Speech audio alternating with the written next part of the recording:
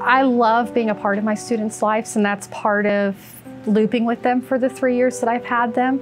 I started out with my kids in first grade, and teaching at Montclair can be really challenging. There's a lot of things that we don't have control of in the classroom, and that was one of the biggest things. I wanted to provide my students some structure and consistency. Just well-rounded. Not only is she strong academically, where she can help students and bring them up and they make a lot of learning gains, but they also develop socially and emotionally with her. She don't like us picking on each other and messing with each other because she wants us to get along, because we like a family. I have a foster granny in my classroom she's been with me since first grade as well, and she's been looping with me. I've kind of joked around that she's stuck with me. Right, Granny? Granny is like our grandma, and she was like our mom. I've built such a strong relationship with not only my students, but also the families.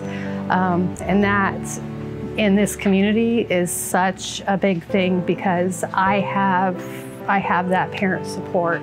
I used to be grumpy and bad, but when I had met Miss Chabot and Gurney and them, they helped me control that and the way I act and be nice to other people.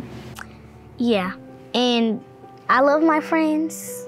I love all of them like I love these two, and I hope they love me. She knows how to differentiate the curriculum. She builds trust. The students aren't afraid to take risks, try things that might be a little bit more challenging. I like when we was learning about Galileo. We was learning about telescopes, all different kinds of telescopes, like a Hubble's telescope.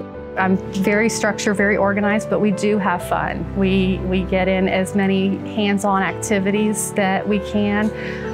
When my students need a brain break, we get up and we dance if we need to. Yeah, we were dancing, and yeah, we kind of know how to dance, but I know how to dance. When she tried to do one dance move, everybody starts laughing. She don't get it a lot, but we try to teach her. It's like every time she dance, she just do this. I think he was videotaping dancing. There's no dance moves. She just does what she's supposed to do, and she's here for the kids.